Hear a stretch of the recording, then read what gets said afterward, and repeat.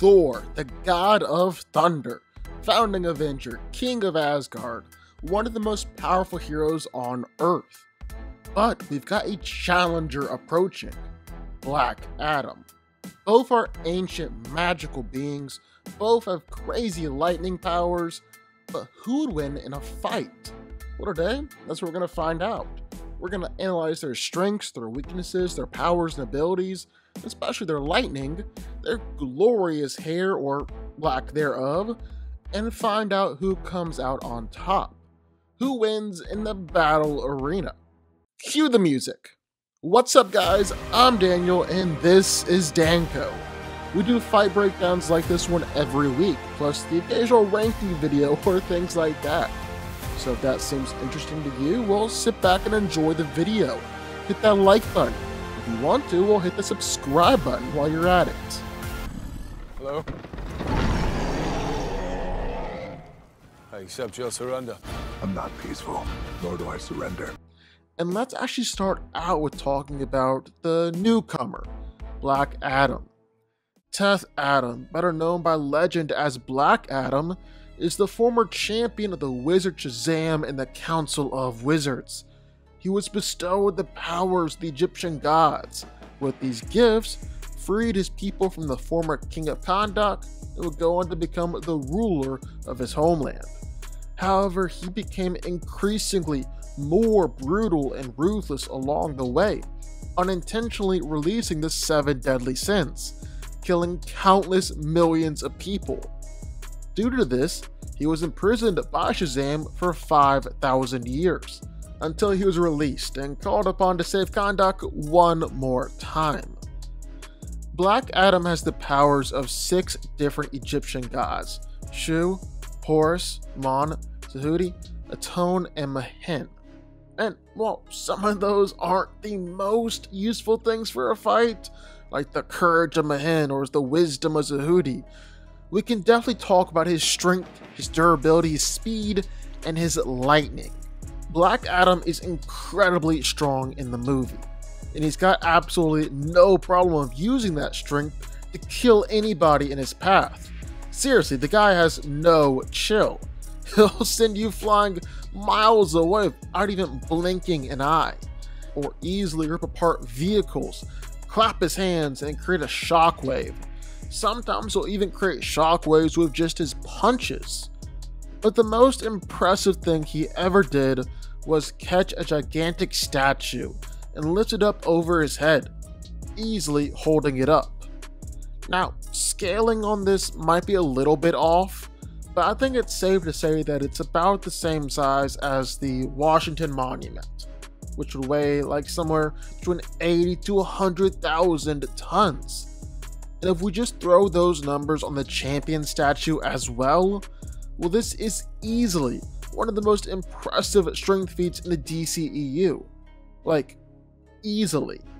Superman is flying around lifting apartment buildings, while Black Adam is out there carrying around statues that weigh 10 to 12 times as much. Not even fair. Black Adam is also incredibly tough. He can take explosions and not even flinch, and is completely and totally bulletproof, to the point where heavy mounted machine guns just kind of bounce off his face.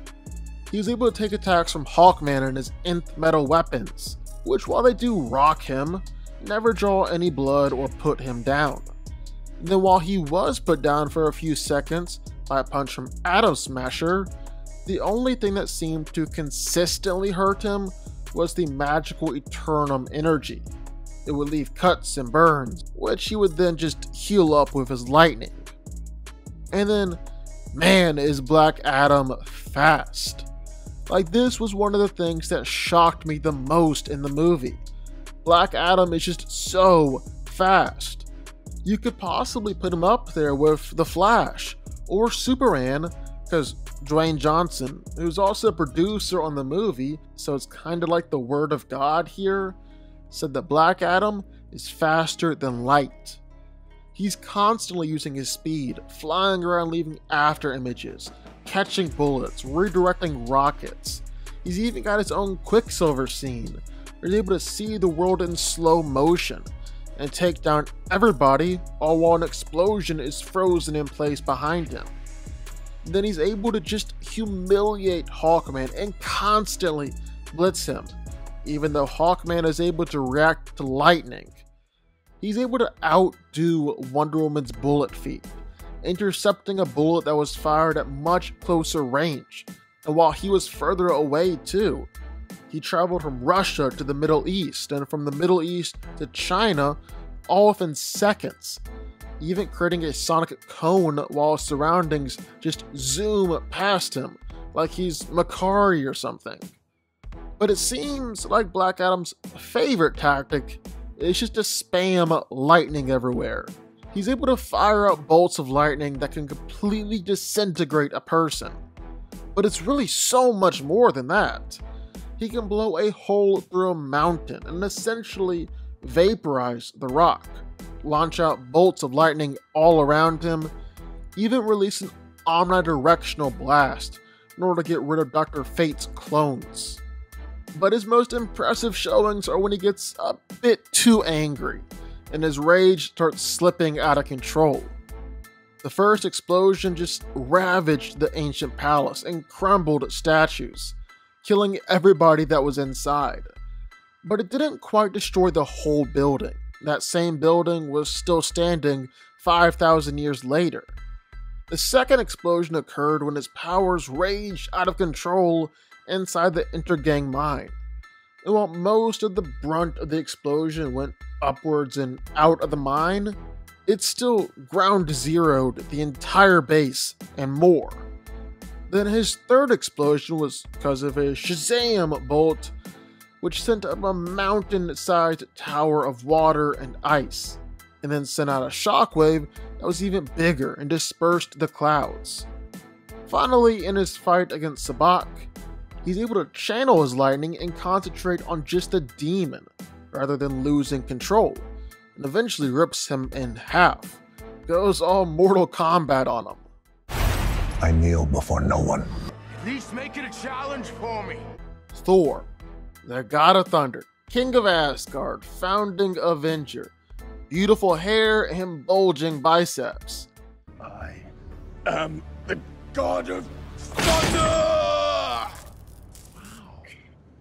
He grew up in the palaces of Asgard as royalty, becoming a pompous and arrogant prince, loved a good fight, and would seek out violence without thinking anything through. And he ended up accidentally nearly restarting an ancient war between Asgard and Jotunheim. Not a great look. Thor was denied the right to become king. He was stripped of his power and lost his hammer Mjolnir and banished to Earth. There he'd have to learn to become worthy once more, and from there really relearn what worthiness means altogether. Being a literal god, having that divine alien blood just coursing through his veins. What do you think is coursing through my veins right now? Cheese whiz? Well, Thor obviously has some godly powers. He's crazy, crazy strong. I mean, let's talk about this. The time where Thor restarted the forge on Nidavellir. So in order to do this, Thor takes rockets in his little space pod and just starts spinning, and spinning, and then he throws it, just like he used to throw Mjolnir. And when he hits the edge of the ring, well, he's stopped. The pod is still pulling though, and so that means by Newton's third law, that Thor is having to exert the same amount of force to make sure that he doesn't get pulled off. Pull me off the... Oh my god, Hammer pulled you off. So while the pod technically moved the rings, Thor countered it by exerting the same amount of force, meaning that Thor moved the same weight. And just how big is Nidavellir? How big are these rings?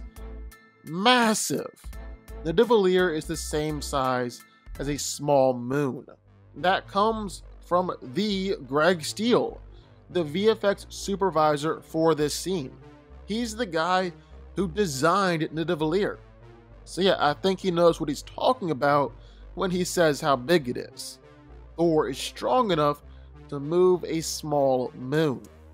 And we can still see all that strength when he throws a punch or when he starts swinging Stormbreaker around. I mean, let's just take a look at stuff like destroying the Rainbow Bridge and destroying Sokovia. Thor was cracking and shattering apart the Rainbow Bridge with some truly just devastating hits. Hits that were making the Bifrost Observatory feel like an earthquake, actually shaking all of Asgard. That's insanely impressive. Then there's Sokovia, and while Thor just annihilated that city, releasing a multi-city block shockwave with one hit. He neutralized Sokovia's kinetic energy and countered it, and all in all, this just comes out to a city-level feat, which I mean, does make sense. Thor was literally destroying a whole city with one hit. And Thor isn't just out here destroying cities or moving small moons. He's not all just big, huge muscles. That's power. The brain is a muscle, and that's a muscle, and that's a muscle.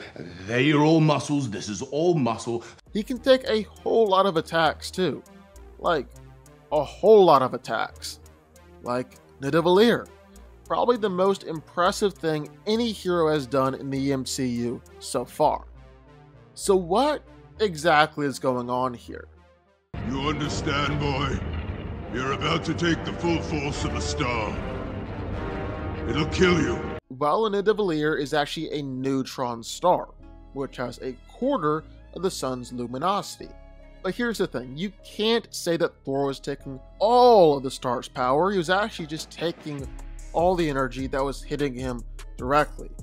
He was also only withstanding it for a little while, roughly 47 seconds, before he collapsed and was knocked out and was sent flying away. So what's all this mean? Well, track with me here. The largest nuclear bomb ever detonated was a 50 megaton explosion, or 50 million tons of TNT.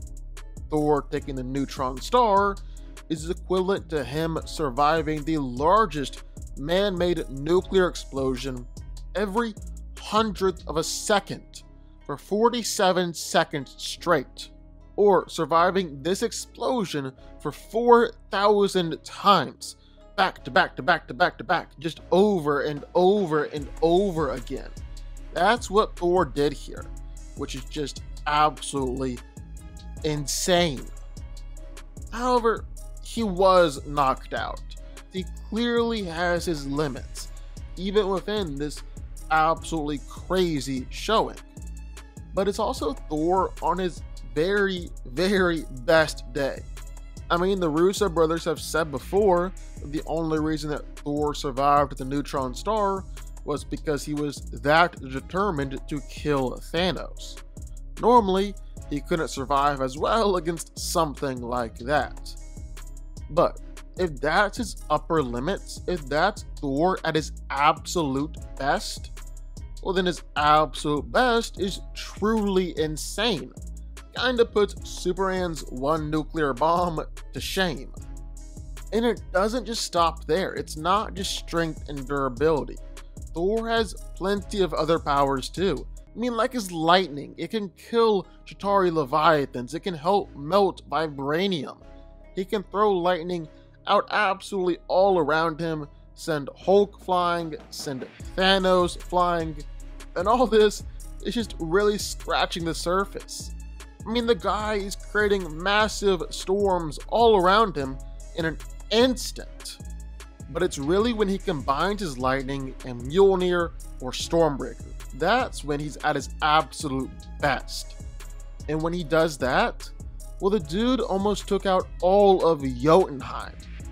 Seriously, I'm not kidding. It was shaking the whole planet, cracking the ice layer of the ice world, and formed a giant canyon that dropped out to the depths of space. And it's not just that, because Thor actually created a canyon that was roughly 100 times the size of the Grand Canyon, the grandest of all canyons. The director even said that Thor had broke the floor of the planet apart with just one hit, with just one lightning blast. the damage that Thor has done, which is essentially breaking the very floor of the planet up. That's not even the strongest lightning bolt that Thor has ever created. He saved that one specifically for his sister. I mean, it completely consumed the palace, which is already like the same size as mountains. So pretty freaking impressive. Let's kill him properly this time. Heroes don't kill people. Well, I do. So, who wins here? Well, let me just start out with saying movie hype is a thing. It's definitely real. We see a new hero coming into the mix, and suddenly he's just the best thing ever. Can't lose, can beat anybody, has the craziest feats you'll ever see. It's definitely real. And so we gotta do our best to fight back against it. Try not to let it interfere with this fight right here. And if that's gonna be our mindset, well, then I think Thor is stronger. I know lifting up that statue is like high impressive. If it weighs as much or even more than the Washington Monument, then it's one of the best strength feats we've seen in the whole DCEU. But Thor is literally shifting a small moon. Like legit, we saw him do this. We can see the math. He's exerting enough force to pull the rings of a small moon. And his striking with his hammers clearly scales to that too, destroying Sokovia, rupturing apart Jotunheim. He's even able to fracture a small planetoid just by placing his hand on the hammer. Sure, Thor did struggle to lift up a statue that was much smaller than Black Adam's, but I still don't think that means we can ignore all of his good stuff. Don't get me wrong, it's close, but I think Thor is still a little bit stronger. He's got better striking power with those hammers too. Thor might be the tougher one out of the two also. I mean, taking the full-on force of a neutron star is a really hard feat to top. That's gonna go down as like one of the best of all time. But I also think Thor is able to take magical attacks better too. Black Adam was knocked out by a Turnium missile, basically a magic rocket, while Thor has taken plenty of magical attacks and survived magical explosions several times bigger. It's looking like he's the tougher one out of the two as well. Where it begins to swing towards Black Adam's favor has to be speed. He's so fast, and he's regularly just abusing this speed. Now, yeah, Thor isn't necessarily slow. In fact, you can see that he's just as fast as the lightning he's throwing around. He can travel around and move at lightning speed. And so, yeah, he's not what you might call slow. But Black Adam, well, he's faster than the speed of light. He should be up there with Superman and Flash, and he will use this speed against literally anybody, even people who are lightning speed like Thor, like Hawkman. He can react to lightning, and yet Black Adam just absolutely humiliates him with his speed, just makes him look stupid. That's such a nice advantage to have here in this fight. Then both of them have their lightning powers. Thor even has the added bonus of some deadly lightning weapons. Black Adam is able to injure Hawkman. Thor can injure Hulk and Thanos. Both are willing to use their lightning with lethal intent. Black Adam probably a bit more, and they both have some seriously powerful potential too. I mean, one of Black Adam's Shazam bolts was creating explosions the size of a mountain. One of Thor's lightning bolts was covering a mountain-sized palace, while another one destroyed a city.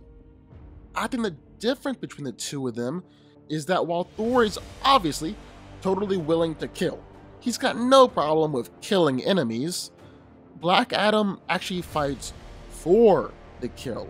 That's what he's going for. He's trying to kill you.